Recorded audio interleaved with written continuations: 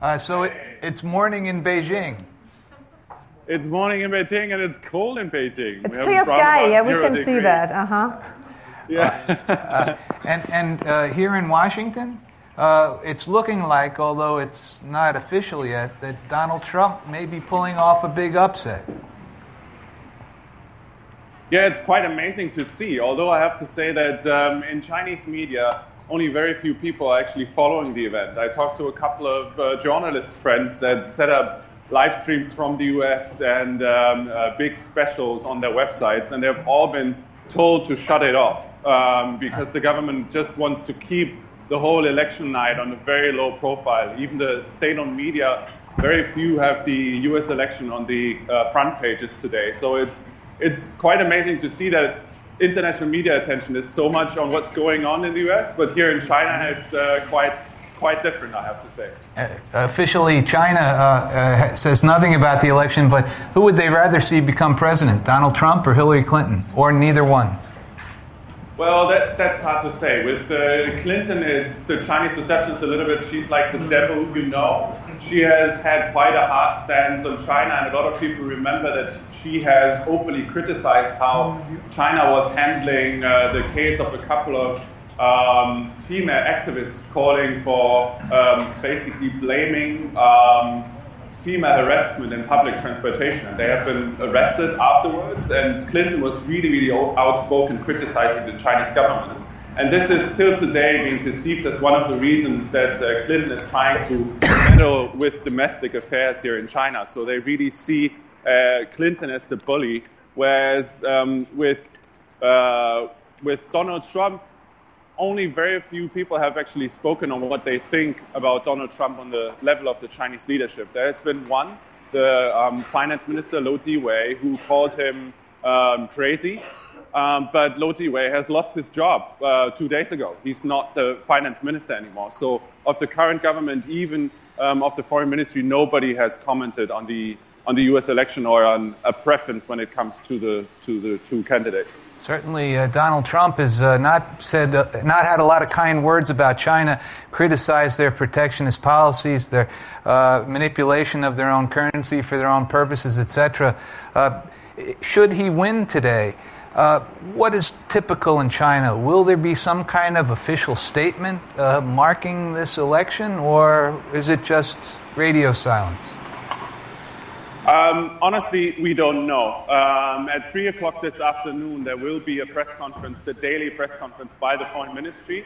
The most likely scenario is, if we have a result by then, that they're going to congratulate China on the result, but they will probably not comment on whether they think it's a good or a bad result.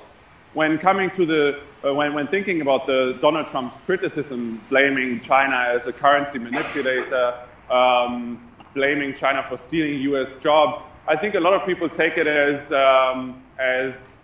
election rhetoric. So they will rather wait and see what the real Trump policies would be if he's going to be the next president of the United States. And if the rhetoric is more bluster than reality, do you think that the Chinese will attempt to embrace his administration, move towards him in some manner in order to appease the new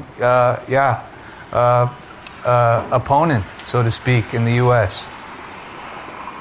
China has made some steps to embrace Barack Obama when he was U.S. president. So when Xi Jinping, the Chinese president, took his job in 2012, he proposed a new so-called big power relationship. So they really wanted to strive for a new way on how to establish a new way of communication between the United States and China. Although this new type of relationship has hit quite a few bumpers. So we have had the cybersecurity issue, we have had the South China Sea where China and the United States have seriously clashed. So I do not think that China will significantly change its policies. China has a clear stance that it claims large territories in the South China Sea, and it feels that the United States with their pivot to Asia are a threat, that it is some kind of containment of China.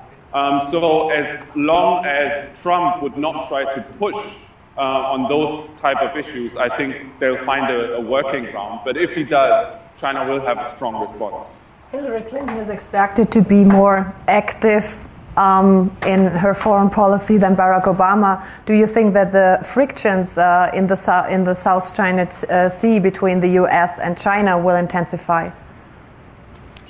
This is what a lot of US-China watchers are predicting. They've actually criticized Obama for being too soft when it comes to China. So Obama has stressed his Asia policy with this pivot to Asia, but when it came to serious frictions, he rather tried to take a smoother way. So in this field of political analysts, a lot of them actually call for a stronger stance when it comes to China. Clinton would definitely be a person who could push for it. I mean, she has already proven that she is not shying away when it comes to conflicts with China. If she really does, we would have to see, but I think it's quite likely that they would take a more critical approach when it comes to issues like the South China Sea. Stephan, this has been great. We appreciate you tuning in to us.